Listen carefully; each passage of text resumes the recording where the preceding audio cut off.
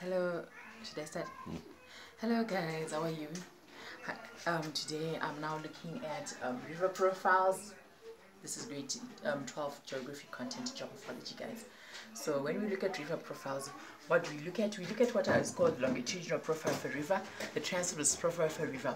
What is a longitudinal profile of a river? A longitudinal profile of a river shows the length of the river from the source to the mouth.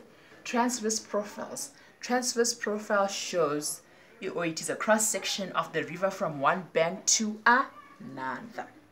Now listen, grade 12s. I have drawn for you a longitudinal profile of a river here, and it shows the length of the river from the source to the mouth. The source is where the river starts to flow from. And remember, rivers flow from high points to low points. So at the end of the river here, this is where we get the mouth.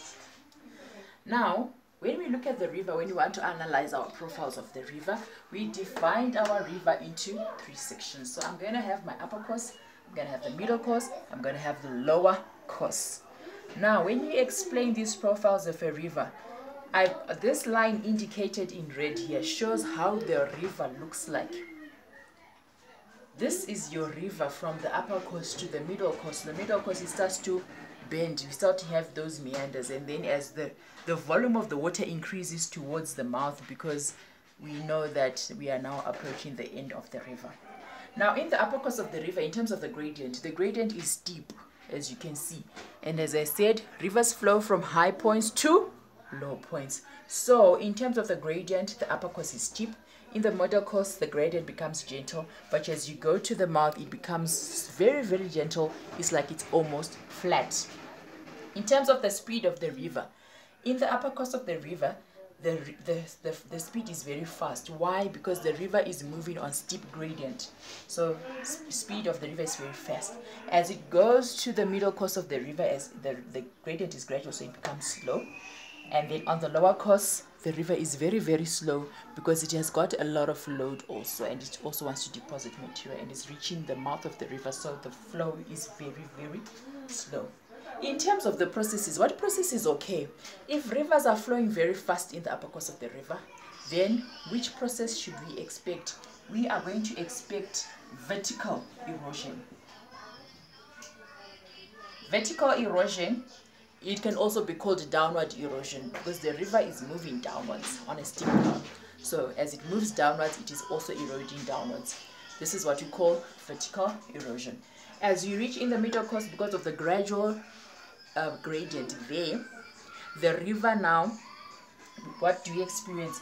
We experience lateral erosion. And what is lateral erosion?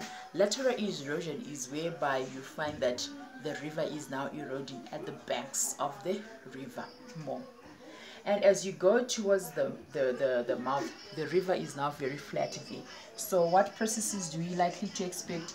Deposition of material.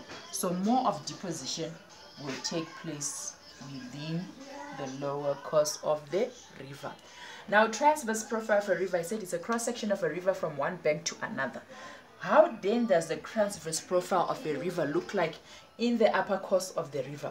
Because in the upper course of the river, we have steep gradient, and the river is flowing very fast. We're experiencing vertical or downward erosion.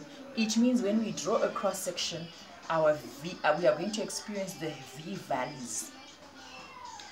Our transverse profile is more of V-shape there.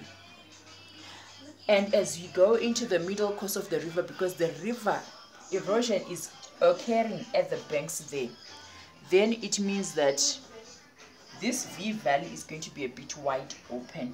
So it will look like this. Because remember, erosion has occurred at the banks, so it becomes a bit wider there. But then as you approach the lower course of the river there, because there is more of deposition of material here, there's going to be more deposition of material as you go towards the lower course of the river. It means that you are going to experience a flatter shape there. It will be more of a flatter bowl shape like. Now when it comes to the landforms, what landforms do we experience in the middle, higher course, or upper course of the river? We are going to, this is where we get the waterfalls. This is where we also get the rapids. We also have the valleys because of the steep gradients that you're having, and also because of the process that is occurring there, which is more of vertical erosion. In the middle course of the river, because we are now having lateral erosion taking place, erosion on the sides. Remember, our river is now bending.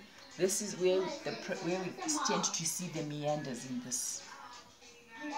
They start to form within the middle course of the river. And as you go towards the mouth, because it is very flat and there is more of deposition of material, these meanders also are more pronounced here, but you find that because of deposition we can also get oxbow lakes. Here we also get our pediments. We also get our deltas because we are approaching the mouth of the river. Marshes, the pediments, and so forth. So this is how you approach question. This is what will be expected of you by the examiners when you are explaining river profiles and the transverse profile of a river. I hope you found this video informative. Hit that like button, share the video, and don't forget to subscribe. I'll see you again in my next video. Bye. Thank you.